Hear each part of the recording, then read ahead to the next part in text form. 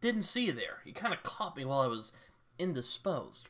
Hello, everyone. Britton here, also known as Some Okie Dude, and today is a bit of a special video, if you will. I've been noticing a bit of a trend on BookTube where booktubers ask other booktubers to come on their channels and talk about certain things that they like, dislike, mostly like. You know, we try to keep it positive on the BookTube.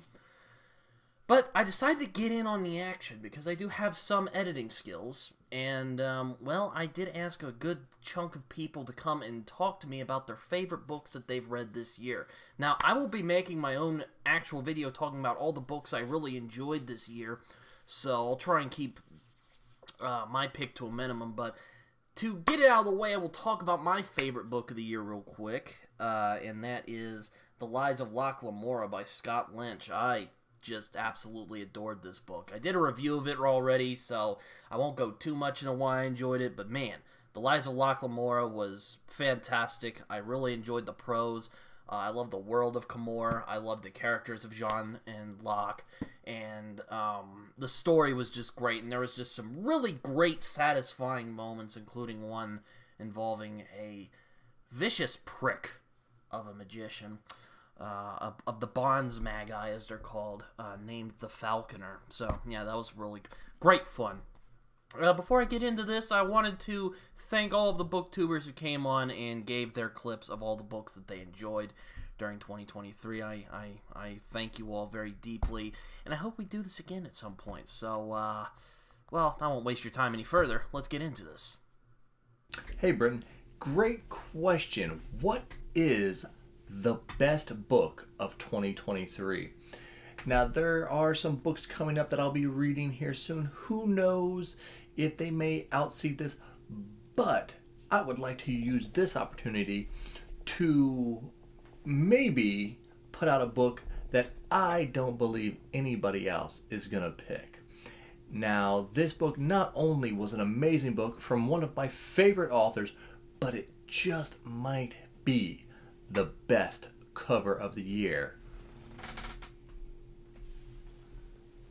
And that is The Dead Take the A-Train. Look at that beautiful cover. Richard Kadrey and Cassandra Call. What an amazingly fun, shoot-'em-up, demon-slaying book. Everybody should go pick it up. It was one of my favorite, if not my favorite read of 2023. Back to you, Britton. Hey, this is T from An Erudite Adventure. Britton asked me if I would come on and briefly talk about my favorite book that I read in 2023. There's three that stand out to me as possibly my favorite books of the year. Unfortunately, they're all completely different genres, so I can't really compare them. I believe the first one of the three that I read is Les Miserables by Victor Hugo, and this is one that's a classic for a reason. Everybody knows this book. It's huge, it's chunky. This is about the only book that I've ever read that I would actually recommend an abridged version of. Next on the list, though, is The Legend of Blackjack by A.R. Witham. This one is a fantasy. It's a portal fantasy, probably one of the funnest books that I've read in a very long time, and while maybe not the just standout greatest story I've ever read or anything like that, it's one of just the funnest books that I've ever read, and a great story to go along with that. And then trying to actually get through these here, the last one that I have is The Devil in the White City by Eric Larson. This is the nonfiction book, and this is one of the best books I have ever read, just across the board. There was so much information. This book is about the 1893 Chicago World's Fair. There's so much information in this book, as well as an actual narrative through line through the entire book, and it was just probably one of the best books I've ever read, and definitely one of the best books of 2023. Thanks for having me on, Britton. Hey, Jared from the Fantasy Thinker here. Our friend Britton from Some Okie Dude asked me to give what my best book that I read this year in 2023 is. I'm not counting rereads. These are all books that I read for the first time this year. And he's making me choose from this awesome stack of books. And what a tough choice. These books are all incredible. I am a ending guy, so I prefer endings. I prefer good endings. Um, so I'm going to go with The Killing God by Stephen R. Donaldson, Book 3 in the trilogy of The Great God's War. This had a spectacular ending. It's quite a big book, but I did not notice it because I just couldn't stop turning the pages. He really stuck the landing, and it was very well put together, very well done. So that's it. This is my choice for my favorite book of the year. Thank you, Britt. So I'm Liam from Liam's Lyceum, and my favorite read of the year is a book that I believe is at least a decade old at this point. It's about that old at least, and that is Central Station by Lavi Tidar.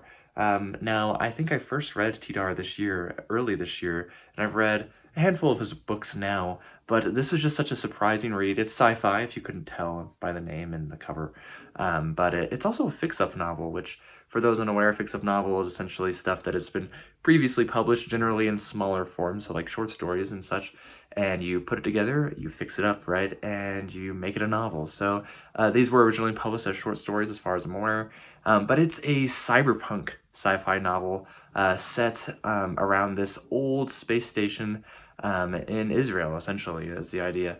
And it's got like magical realism elements, it's got vampires, like data vampires, and it's just a very interesting exploration of humanity, and I think Tidar is just such a great writer, maybe a little underappreciated in some circles, but something you should definitely check out, and I think Central Station is worth your time for sure, and it's not very long either.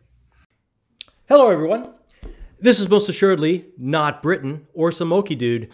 This is John from Talking Story, and I'm here on Britain's channel to tell you what my favorite read of 2023 was.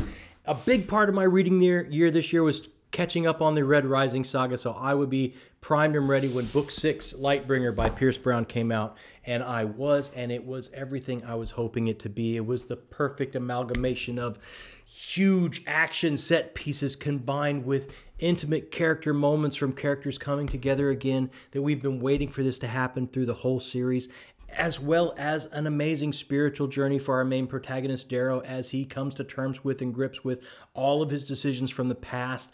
It was like he's Macbeth in Act 5 looking back, as opposed to this brash revolutionary where he started in the beginning of this 6-book journey so far. It was just phenomenal. I loved every bit of it. I thought it was my favorite book of 2023. This has been Talking Story. My name is John Minton. Thank you so much, Britton, for inviting me. Hey, Britton. Thanks for having me on to answer this question. What was my favorite book of 2023? Well, that honor will have to go to Boy's Life by Robert McCammon. No, it is not a new book. It is a very old book. And I've been meaning to read it for, I think, going on 20 years now. But it's a coming-of-age story. It's about a man looking back at his life as a child. When he was a child, it takes place in the 60s. And it's structured in a very interesting way. It's structured by seasons. So every part of the book, there are 4 parts, and each part of those is a season. And of course, thematically, the events that are going on in the story relate to the season. But there's also something cool about the POV because it's written in first person, but he explains at the beginning how it works. There are some interesting POV shifts he does. There's also a lot of magical realism, some events that are going on that you're never quite sure if it really happened or if it's just the imagination of a young boy. Anyway, highly recommend it. Love the book. Dare I say it's a perfect book. I guess you'll have to wait for my review to find out. So thanks again, man. Hello, Britain and Britain's viewers. Welcome to my classroom. Yeah, didn't have much time to film, so I'm filming from my desk. Britain asked me to be on here to tell you about my favorite book I read in 2023. So my favorite book I read in 2023, it's kind of hard to choose, but I think it's going to go to Small Things Like These by Claire Keegan, a new-to-me author. She's an Irish author, and this is about a man in 1980 who delivers coal to nunneries, Catholic nunneries.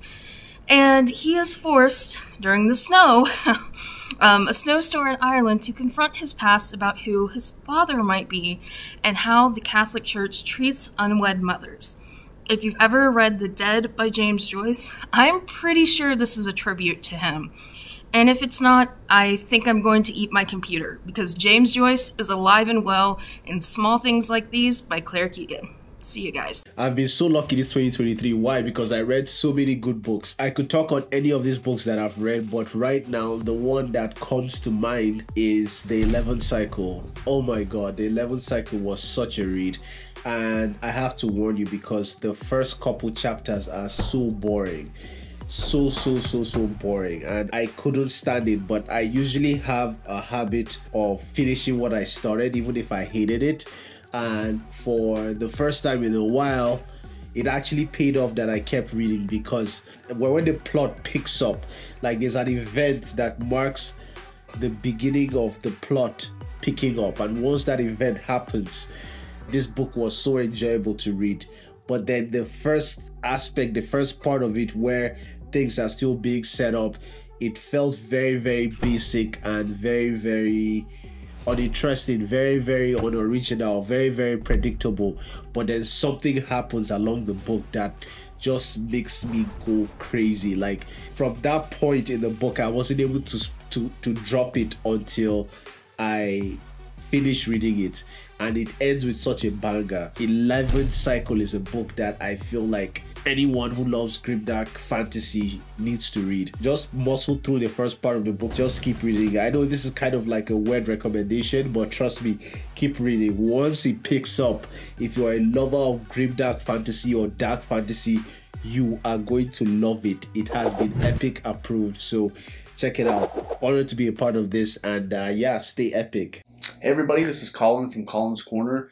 Before we get into this, I just want to take a second to thank Britton for inviting me to take part in this really fun collaboration video. I love watching these videos, and to be taking part in one is awesome. And Britton asked me to just briefly, in about a minute, talk about my favorite read of 2023. Now, my favorite read of 2023 also coincides with becoming my current favorite book of all time, and that is Fool's Fate, the third book in the Tawny Man trilogy by Robin Hobb. And the reason that this book is now currently my favorite book of all time is I have never had a cast of characters in a world connect with me more. And the more I get into the realm of the Elderlings, the less I feel like I need to scream from the mountaintops for everybody to read it. Sure, I want people to read it, but what I've come to learn about Realm of the Elderlings and some other series that I'm reading is this series has become so important to me personally, and that might not resonate with everybody. But what I do know is that I've never felt so connected to a cast of characters, and I never felt that a book ended so perfectly as the journey in Fool's Fate came to an end here. So my favorite read of 2023 and my current favorite book of all time is Fool's Fate. Hey guys, if you didn't know, my name is Dan. My channel's name is The Black and Blue Collar Reader. Britton asked me to come on this channel and tell you about the best book I read in 2023. And I gotta say, that's a hard choice, man. It's like asking me to choose between my dogs and kids. I don't know what is my favorite book, but I've got it narrowed down to 4, and I'm gonna pick a winner right now, because I read Dead House Gates by Steven Erikson. I also read The White Luck Warrior by R. Scott Baker, and The Spear Cuts Through Water by Simon Jimenez. All 3 of these books are in my top 5, but the one that takes the crown is gonna be Something Wicked This Way Comes by Ray Bradbury. Go check this one out, guys. You won't be disappointed. Thanks for having me on, Britton. Peace. The best book that I read in 2023 was The Passenger, the glorious and criminally underappreciated swan song of the late, great Cormac McCarthy. This is a novel of immense ambition, if occasionally awkward construction. A work which is both profound and profoundly moving.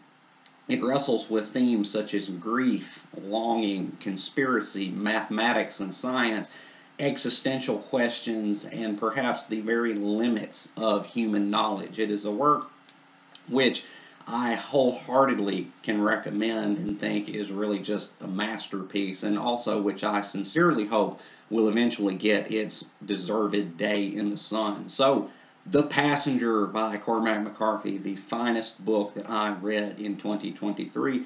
Give it a look if you haven't, because I would say it is well worth the read. Hello friends, I am J.C. Byrne, author of The Hybrid Helix, and Britton asked me to describe or talk about my favorite book of the year, and I actually have it. I did not read this edition, I read it on my Kindle, but Carl sent me his book, and I have it right here. The book is called Renia, and it is about a scribe given a mission or an assignment to transcribe a forbidden book. And already you've got to be loving this. It's a very, it's a wonderful book, beautifully written, super interesting. There's some mystery elements. Oh, look at this, all wrapped in. I never even saw that. I have had this for months. I have not opened it. Fantastic book, fantastic story. Ancient magic, assassins, and this thing has. Oh look at the beautiful edges. Sprayed edges. Renia by Carl Forshaw. Okay, fantastic book. My favorite book, I think, of the year. I'm going to put this as my favorite book of the year that I didn't write. So pick this one up. It's available on Amazon. Oh, so nice. And there's Carl. Hi, Carl. Great book. I would highly recommend reading it. There are assassins. There's ancient magic. There's a tragic past. Scribes. Got a love story about scribes, and I can't recommend it highly enough. So go buy it and read it. That's it. I'm J.C. Byrne, signing off. Thank you. I'm Ben from Books with Genghis Khan, and my favorite read of 2023 is Tiamat's Wrath. That's by Ty Frank and Daniel Abraham. It's the 8th and penultimate book in their amazing Expanse sci-fi series. So I've read so many spectacular books over the course of the year, and I read this one really early on in January, but it is still my top read, and it's one of the top reads of my life because it was gripping on a moment-to-moment basis. Every page was keeping me in suspense, just maximum engagement, and then it was emotionally involving as well. I had spent so many thousands of pages and so many hours with this group of protagonists that I cared so much about them, and by now they're in a very sticky situation. I just don't know how they're going to get out of their various troubles, and this book has high stakes, impactful moment after impactful moment, an unpredictable plot, but it wrapped up in a very satisfying way, and it even introduced a new teenage character POV who is just one of the most complex, interesting teenagers I've ever read about. So it had new surprises around every corner, and just a completely and utterly engrossing read from start to finish. It was perfection. I had no complaints about this one. What a fantastic roller coaster ride of a book. Say you're really good at something. You got a special power or knowledge or, skills that no one else has. Or you got a passion and you got a boyfriend. He's really into you. And then you die because he needs to have a hero's journey. What you gonna do then? Well, you hang out in the afterlife waiting for more of your sisters because you know there's gonna be more of them. And you tell each other stories. And that's called The Refrigerator Monologues by Catherine Valente, which was the best book I read this year. It is really good. You should go and read it as well. And thanks, Britton, for asking me. That's my answer. And I gotta do this the way I always do it. Cheers. Hello, we're Carlos and Yolanda from StoryTube, and thanks a lot to Britton for inviting us onto this little video. We're going to talk about our two favorite books of this year that we're not really sure if, well, I'm not really sure if it's my favorite book of the year, but I'm just going to pick one. Mine is Station 11 by Emily St. John Mandel, and it's really good. It kind of speaks to, I guess, my values as a person. And there's a lot of things in here that just tick my personal boxes, like a love for comic books and theater So it's a really cool book. It's post-apocalyptic, and I had a really great time. What about you? Hey everyone. So yeah, like you said, this is Gut Instinct. Right now, probably favorite book of the year, and for me, that is no doubt Lightbringer by Pierce Brown, which is the 6th book in the Red Rising series, and is absolutely everything that I want from a Red Rising book. It is absolutely everything that I want from any book and any story, to be honest. It has depth and theme, it has amazing characters, it has movie-esque, cinematic is the word I'm looking for. It has cinematic sequences, and it's just straight up amazing storytelling and one of the best books I've ever read. Cool. Thanks for having us on again, Britton, and Merry Christmas to everybody. Thanks, Britton. Merry Christmas. Hello, everyone. Welcome back. It's Britton again. And I wanted to say thank you to everyone who was involved in talking about their favorite reads from this year. Hopefully you guys enjoyed this video. Go check all of those channels out. They're all great people who dealt with my craziness for past year. And man, it's been a great year for reading for me, man. It might be the best year I've had reading wise in a very long time. So I'm very grateful for that, and thank you all for watching this year. I will be making my own video discussing all of the books that I really enjoyed this year, all my favorite books from this year. But again, I just wanted to thank everyone for contributing, and you all are just fantastic people. And you can find me on Twitter, Some Okie Dude. You can also find me on Goodreads and Letterboxd, where I do reviews that are probably more coherent than the ones you just heard right now. And you can find me on Discord if you want to come talk to me. Yeah, have a good Christmas and have a good New Year's. See you guys later. Bye-bye.